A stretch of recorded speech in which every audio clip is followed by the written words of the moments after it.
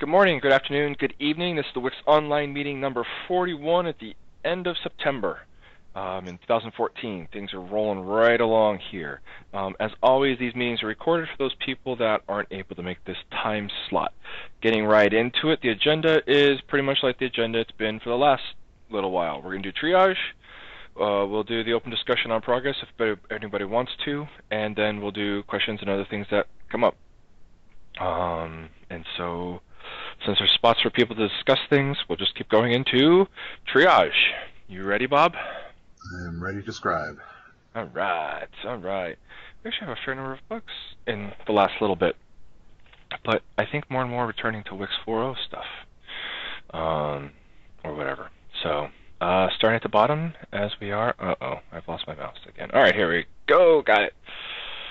MSI Property Group Ref, and MSI Property Ref. I don't know about MSI Property Ref, but Property Group Ref. Consistent, but yeah, it'd be a bit overkill. But we've definitely have discussed the MSI Property Group in the past. Yeah. So yeah, that'd be a interesting feature. It would be interesting to try to implement. I don't know how hard it would be. But yeah, I think that is a completely reasonable feature request. Yeah? Okay. And 4x is good until someone wants to go and do it. Works for me. Install privileges and install scope can specify contradicting values. Install contradicting in which MSI is marked to be UAC compliant. Well, not that. Oh, so if it's a per machine and install scope, I expect when both attributes are specified, an error should be reported. Yeah, that seems reasonable. Yeah, I'm kind of surprised there's not an ICE that checks that kind of thing already, but it's probably based off of all users, and of course the ICEs are like, well, you could set the all users from the command line and change it, so Right. which is not a good design. Anyway, yeah, we're not going to do that in 3.8. No. I'm fine with it in 3x. If you can actually, get in a bad state and there's no ice. Yeah, that seems reasonable. Let's check. Patch all against wixtoolset.org? Really? Against the website? Oh. Patch installation, all patch methods in this is throwing a 1610 exception. Yeah, I tested this out. I couldn't repro the problem. 1610 is it's an error saying bad configuration, which means their patches could be goofed up. Right. So the MSI API underneath the all patches is returning 1610. Yep. So they need to go figure out why that's true. Yep. All right. So this is not our bug. It's whatever is wrong with MSI new patches thing. Or their machine. Well, which will end up being probably the same thing. Yeah, true. All right, here we go back. Keep wanting to click on other things, and I have it. WiX 4.0 isn't getting signed. Yes, I've known this, but yes, and Fire Giant guys opened bug 4536, which is the real root of this issue. So yeah, we can give that bug to them because I remember this got broken when they checked in to move the common targets. Whenever that was. That makes sense. And yes, and I've basically told everybody to stay out of this stuff until I fix my stuff at the binder. It has something to do, I think, with the intermediate files, the way we're doing intermediate files now, which is more efficient, but anyway, common targets and all that kind of stuff. So yeah, this bug will get fixed. Actually, you know what? Don't give that to Fire. Give that to me, because I actually just have to turn the configuration back on the build server. For signing? Yeah, because I just disabled it because it was like failing. And I'm like, oh, there's a bug here. And then I obviously forgot to open a bug and give it to those guys, which is this right here. Yes, signing targets are broken. Did they say why? Yeah, the signing targets were broken. So yeah, so go ahead and give me 4535, and I think we can give that to Fire Giant guys that untriaged Cool. 4536, because yeah, they're gonna go fix that after I tell people they can go and make changes to the binder again. Basically, it's turned into, yeah, don't come in here because it's changing and you'll have a mess. And I won't accept your pull request if you try to send one in between all of the other pull requests that I'm doing at the binder. It just won't be a good time. Moving on then, because we're done with triage. Unless someone want to bring up another bug, which I hope they don't, because I don't have mouse cursor in there. No. All right, cool. I don't think this has changed. None of those bugs were 3.9 bugs. We haven't seen much activity on the 3.10 front. So I think both of those before or on Halloween and after Halloween statements still stand for 3.9 and 3.10. WiX 4 features are starting. I saw Sean sent around his ball util converted into managed code thing, which is awesome. So if there are other things to get going, get to those. And I don't know. We still have a question mark on the March 2015, but as we get farther along into the features and stuff like that, I guess we'll discuss what that really means. Yeah, I guess I'm curious. I mean, at a certain point, it boils down to us just saying, okay, here's the 4.0 feature set, and then we ship it as soon as it's stable, right? Yes. Well, and we will. Yeah. Yes, and because we haven't seen much 4.0 activity, it's been difficult to say these are going to be the features, although we are starting to see that activity, so that makes me think that we will start having that discussion a little bit. So it's kind of like the last two bullet points are kind of, we need to do the first one before we do the second one kind of thing. Yeah. And at some point we're going to say, cool, yeah, if your feature's not in, if you've not started or otherwise discussed your feature by this point, you're not going to make it because we're shooting for 4.0 to really be released in whatever date we pick. That works. But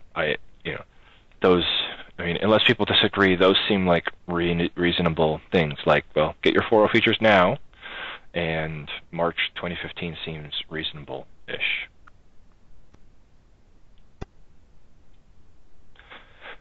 And also, I guess, at a certain level, I'm not pushing 4.0 until 3.9 is out. Personally, because I don't want to distract people from pulling the 3.9 builds and kind of thinking that that's the right thing to be doing, because for the masses, I think 3.9 is the right thing for them to be doing. Sure. And after that, then after they've all got, oh, cool, 3.9 is out, I should move to that because that's not a breaking change, and I should just, take that, and it's all goodness, yay. And then we need to start pushing 4.0 as all right, now you guys, 3.9 is awesome. Yeah, we're probably going to do this 3.10 thing, but it's not going to be very exciting. We probably won't talk about it a lot, right? We'll save it for the bugs that really need to get fixed or the people that really want to fix bugs. And instead, we're going to be talking about 4.0 all the time and getting people excited about trying out 4.0. So don't detract from 3.9. Don't advertise 3.10 heavily, and instead focus advertising on 4.0. So put all of the most limited resource in this day and age is attention. So we're going to focus the attention on 3.9 and then 4.0. Maybe that's the way to say it.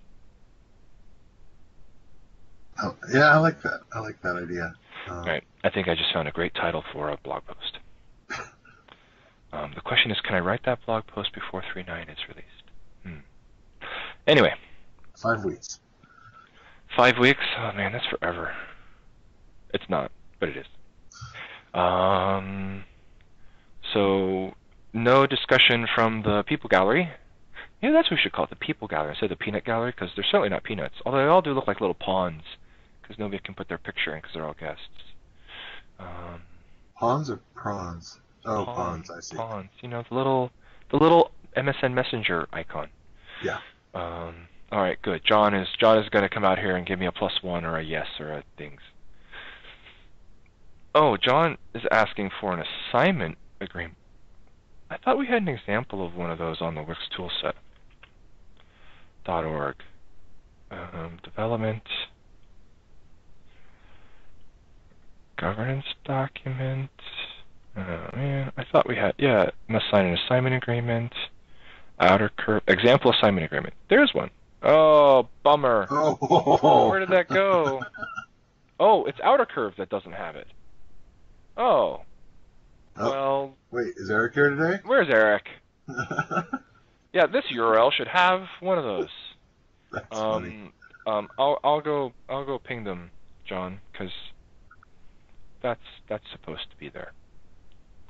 Yeah, that right there, the example assignment agreement. That's what you're asking for. Sure, we have one of those.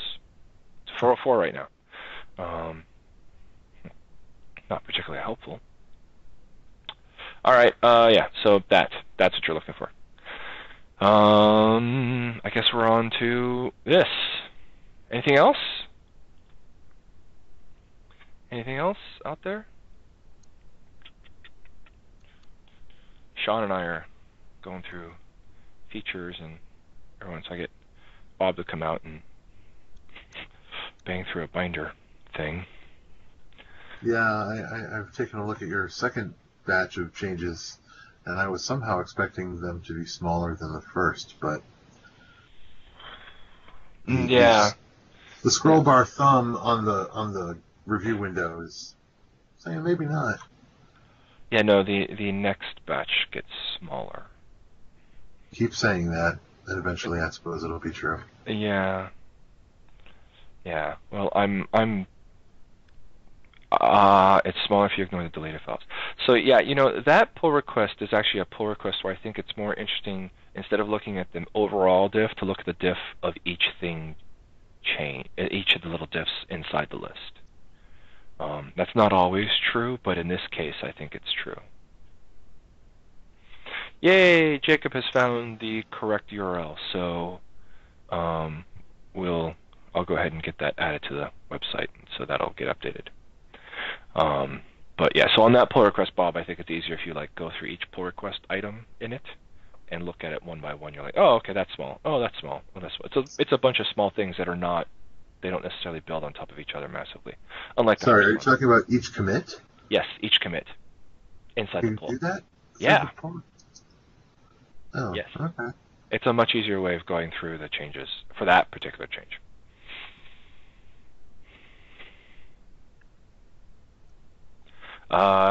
So Jacob has found the URL that was missing to the example assignment agreement, which is awesome. Anybody got anything else going on? Jacob does not seem happy. He's pulling out the grumpy cat. Oh, it's missing the appendix section, so they need to update that outer curve foundation assignment agreement. All right. So we need to have them. Yeah. Well, actually, so Jacob's pointing out that there was an A and a B appendix to the outer curve assignment agreement, and there were. I don't know if were those for only the updated ones because they updated it twice that they had to have the appendix, and therefore they can have a clean assignment agreement, or is it that they just didn't update the assignment agreement? Either way, I will ask them. Eric has been good. He'll go find us a real thing, put it up there. It's just a PDF, so that'll be good. And John is unblocked, so we're rolling. All right. After all that wondering, dude, this is like a 15-minute meeting, which actually is pretty nice, just because everything's rolling. Unless anybody's got anything else going on they want to discuss. Anything? Anything? Going, gone. All right. Oh, John just started typing. Is it too late? Did we sell the auction? Whatever that is. Close the auction? Sell the auction. You don't sell the auction. You sell things at an auction. That's right. Yes. All right. Cool. So let's call it at that. You guys have a wonderful rest of your afternoon, evening, week, whatever's left of it. We'll be back here next week looking for more bugs. Feeling pretty good about that 3.9 release. Feeling a little bit better about that 4.0 moving. Would love to see more people contributing if they're going to be doing that. So let's go do that. In other news, I see you guys later. Bye. Bye-bye.